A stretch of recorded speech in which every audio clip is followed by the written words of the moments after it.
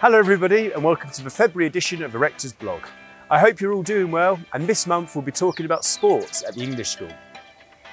We have a thriving sports department at TES where students, both boys and girls across a variety of age groups and abilities, stay after school for training with highly qualified and experienced coaches, participate in matches with other schools in Bogota and beyond.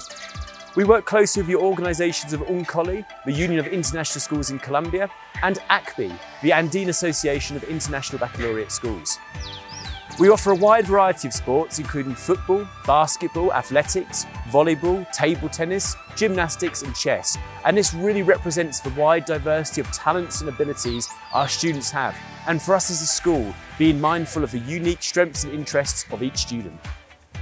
Our sports teams are linked profoundly to our strategic pillars of a comprehensive culture of excellence through academic excellence and promoting leadership in our students.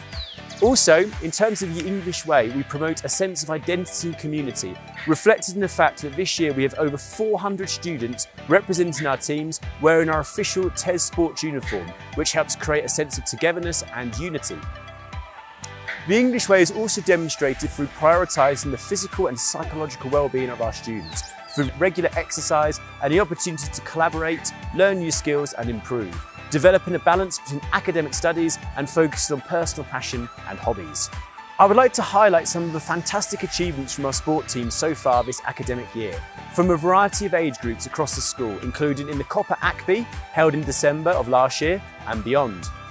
In volleyball, we have played 5 semi-finals out of the 6 UNCOLI and ACBI tournaments we have participated in, with an excellent result of 2 first place, 2 runners-up and 1 third place position.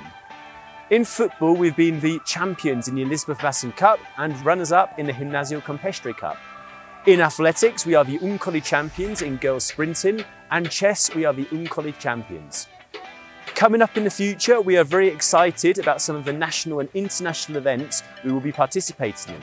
In February, we'll be sending a sports delegation to Cali, and in March, we'll be sending the sports teams to Barranquilla. We will also host the Copa ACBI National Children event, which we'll be hosting from the 28th to the 30th of April here at TES.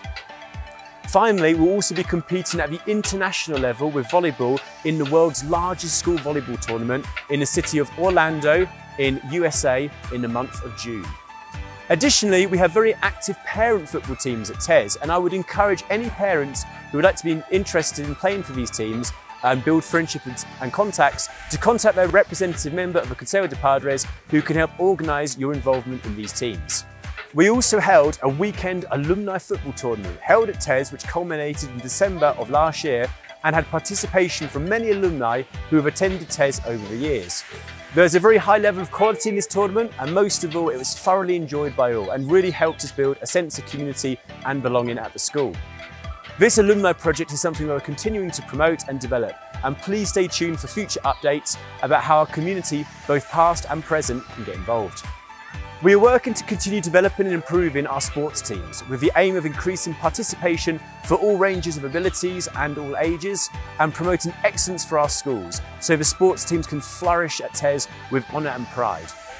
This will allow students to flourish, grow in confidence and enjoy all the psychological and physical benefits that sports participation can bring. If you have any questions or would like to know more information about sports in TES, please contact our Head of Sports, Thomas Tovar, and he'll be happy to let you know how you can become involved and participate. Many thanks for your attention. Please continue to take care, stay safe, follow all the biosecurity protocols for COVID-19, and I look forward to seeing you all next time for the March edition of Rector's blog. See you soon.